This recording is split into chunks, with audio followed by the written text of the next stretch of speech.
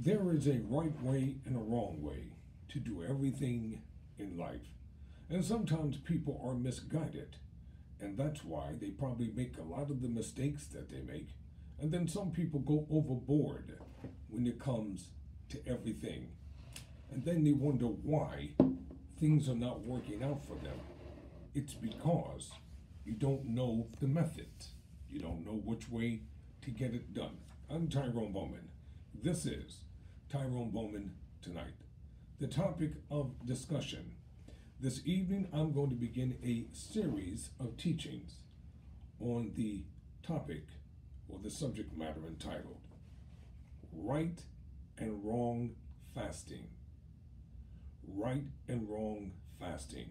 And during the course of this series, it is my intention to be able to inspire and to motivate you in a positive way to pursue with earnest, if you desire to fast, do it safely, do it correctly, and do it responsibly.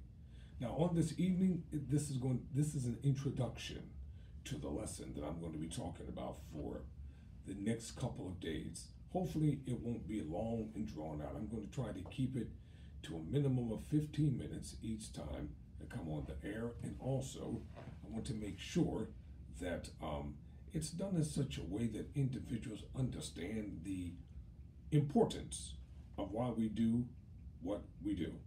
Also, if you happen to be passing by this channel, would you do two things? Would you like and subscribe? And you might not even necessarily like the content, but you might like some of the things that are being said. So would you kind of hit that like button for me and subscribe. Tell your family, tell your friends, tell your enemies about Tyrone Bowman Tonight. I'm looking for something that I want to talk about real quick before I get into tonight's inspirational, motivational teaching.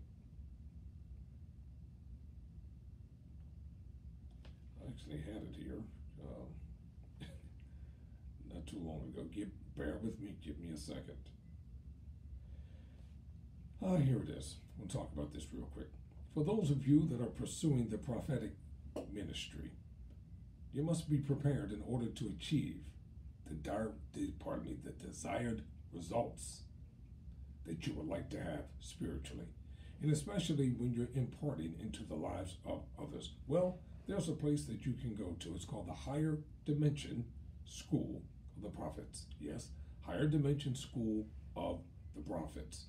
And if you'd like to become a part of the prophetic courses that they're having online, everything is online, simply go to www.schoolfortheprophets.com. That's www.schoolfortheprophets.com. And when you go there, register by providing your email address. And the email address will direct you to the link to get online for the classes. So it's Higher Dimensions, schoolfortheprophets.com. And now on to this evening's lesson, right and wrong fasting. Fasting is not a new principle. It's been around for thousands of years, believe it or not. It has been used in many instances to achieve extraordinary results. And then others have been so destructive, and they turn fasting into a ritualistic law. And in the end, instead of it helping people, it has ruined people. What is fasting? That's the first thing I'm going to define on this evening. What is fasting?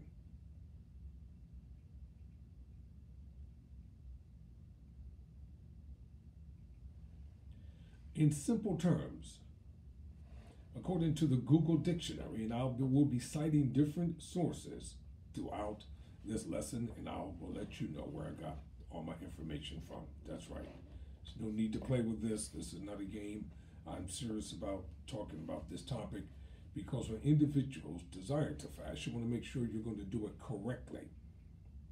And oftentimes in religious circles, and even in the world of Christendom, at the beginning of every year, it's usually during the month of January, the pastors or the bishops or the apostles.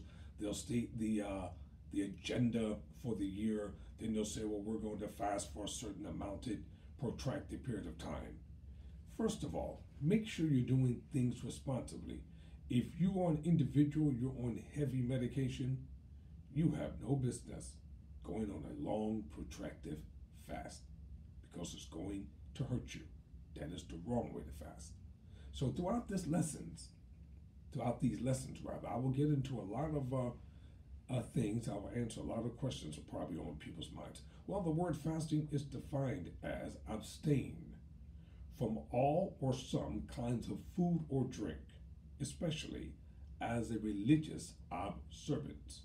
Example, abstaining from food, refrain from eating, deny oneself food, go without food, go hungry, eat nothing, starve oneself, go on a hunger strike. You know, some people have actually gone on hunger strikes. Fasting is the willful refrainment from eating and sometimes drinking. Wow, we'll leave it right there. Now, what is true fasting? And there have been several books that have been written on fasting from a medical perspective. And if you'd like to get some of them, just go to your local library or go online and look up different topics and subject matters for yourself. And you'll be able to find out just from reading from a scholarly point of view exactly how fasting can be done medically. Sometimes people do fasting under medical supervision, which is always wise. What is the true meaning of fasting?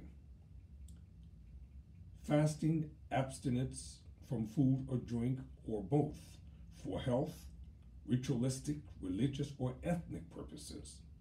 The abstination may be complete or partial, lengthy, of short duration, or intermittent.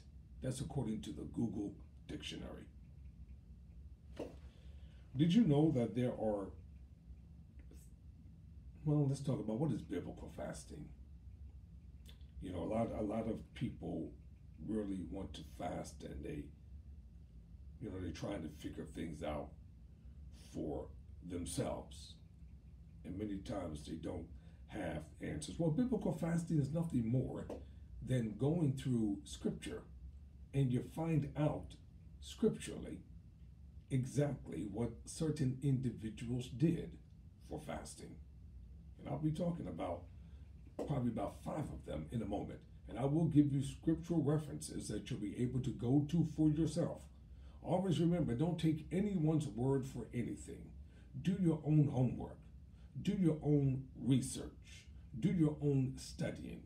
Take out the time to make sure that you are well informed about a subject matter before any type of undertaking occurs in your life. Find examples of why things happen. So, biblical fasting is basically according to what the Bible says. So, fasting according to the Bible means to voluntarily reduce or eliminate your intake of food for a specified time and purpose. When you give up eating, don't put on a sad face like the hypocrites. I'll be getting into more about what Jesus said. They make their faces look sad to show people they're giving up eating. It is wrong to undertake a spiritual matter that's supposed to really be shrouded with secrecy between Almighty God and the individual or individuals that are fasting. Some people like to go about and sound a trumpet. Yeah, they like to sound a trumpet. They want everyone to know that they're fasting. They want people to feel sorry for them because they're not eating. If you want to be biblically correct, it is a private matter. As a matter of fact, that brings me to scripture. So, since I'm here, let's go there, okay? No, I'm not going to read from the King James Version of scripture. I'm going to read from the NIV or the New International Version of scripture. According to the Gospel of Matthew, the 6th chapter, let's find out what the Christos had to say. Messiah. Let's find out what Jesus had to say on the matter. In the 6th chapter, in the Gospel according to Matthew, and Jesus was well able to talk about this and teach concerning it because he did it. According to the 6th chapter, verses the 16th verse, I'll start with verse 16. When you fast or deny yourself or abstain from food, water, etc., do not look somber as the hypocrites do, for they disfigure their faces to show men they are fasting. I tell you the truth, they have their reward in full. But when you fast, who was he talking to? He was talking to his disciples. He was talking to individuals who were listening to him espousing and teaching about the things pertaining to the kingdom of God. He said, but when you fast, you do this right here. Put oil on your head and wash your face, so that it will not be obvious to men that you are fasting, but only to your Father who is unseen or in secret. And your Father who sees what is done in secret will reward you. The King James Version says openly. It's a private matter. During the Civil Rights Movement, Dr. Martin Luther King Jr. and those who were involved in order to move the irresistible forces, the unseen powers, they would go on protracted fast for periods of time. And be very careful, because when you are fasting, you open yourself up to an entirely different world. The world of the invisible, the world of the immortal, the world of the supernatural becomes even more real. Why? Because your body is weak.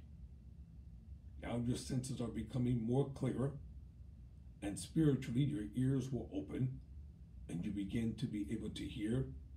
And in some instances, your spiritual eyes are opened.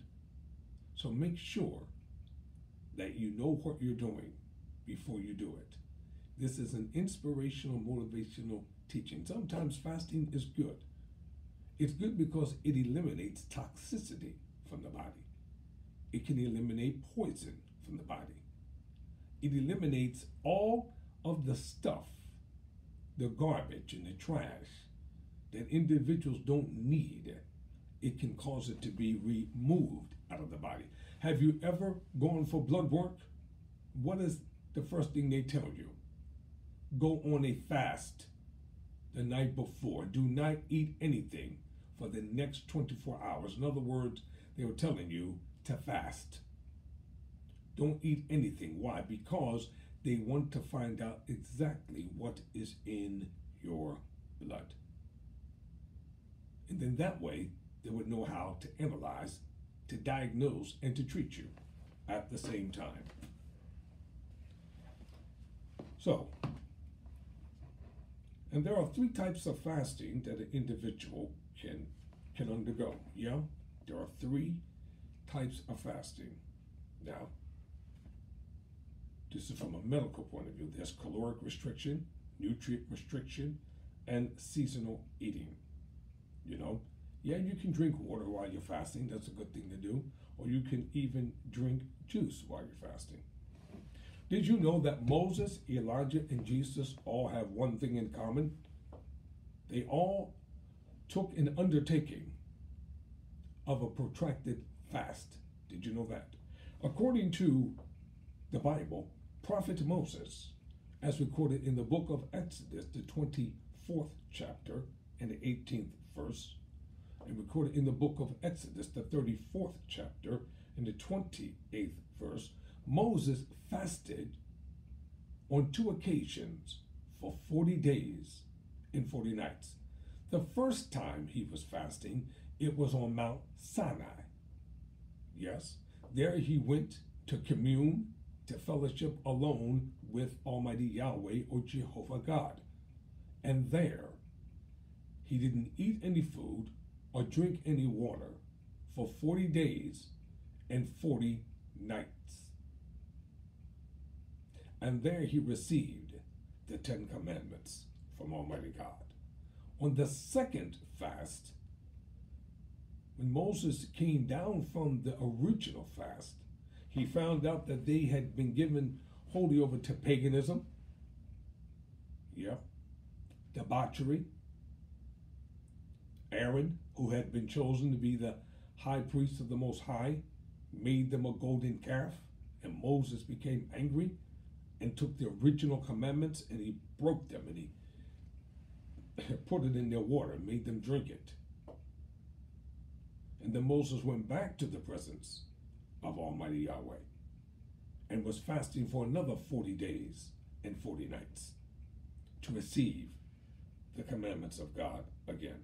Then there are reminders in the book of Deuteronomy, the 9th chapter, the 9th verse, the book of Deuteronomy, the 9th chapter, and the 18th verse, in recounting what had taken place, Moses reminded them that on 2 occasions, yes, he fasted. Prophet Elijah, as recorded in the first book of Kings, or First Kings, the 19th chapter, verses 5 through 8, an angel of Jehovah God came to Elijah, and told him that you're about to go on a great journey. The journey before you is great. Rise up and eat. And he went on the strength of that food for 40 days and for 40 nights. Jesus, in preparing for the ministry that was set before him, as recorded in the Gospel according to Luke, the 4th chapter, verses 1 through 2, and the Gospel according to Matthew, the 4th chapter, verses 1 through 2. For 40 days and 40 nights, Jesus was in the wilderness. He was fasting and he was praying. And for 40 days, Jesus didn't eat any food. And then that's when the tempter came to him. Moses and Elijah didn't eat any food or drink any water during their protracted fast. In the book of Daniel, the young man who was greatly used by Almighty God fasted and prayed for 21 days and nights. Why? Because he was troubled. He was in agony, in disparity, regarding the state of Israel and regarding what was going on with his people, the nation. Have you ever come to a point in time in your life when you're just perplexed? Things can bother you.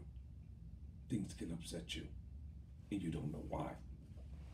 Sometimes, in order to get the answers that you need to just dedicate a time for prayer and fasting. So in the next lesson, we'll be talking about Christian fasting. What does the Bible say? Is fasting necessary for today's Christian church? Is there a proper method of fasting? What are the benefits of fasting? And then I'll be quoting some things from a prayer and fasting guide by the late Dr. Bill Bright. He was the founder of Campus Crusades for Christ. I'll be talking about several things. So stay tuned for this most interesting teaching, this inspirational motivational teaching series. You might find something that you might use, something that could be of usage to you. Remember this: there is a right and wrong way to fast. This series is entitled Right and Wrong Fasting. Do it the correct way. Do it the safe way. Do it the biblical way. Don't listen to anything, anyone, or anybody trying to bring you into a ritualistic law of bondage to try to let you think or believe that your salvation is intertwined with fasting. That is not true. Whether you fast or not has nothing to do with your religious conversion or being born again, as the evangelical Christians like to say. Never surrender, never quit.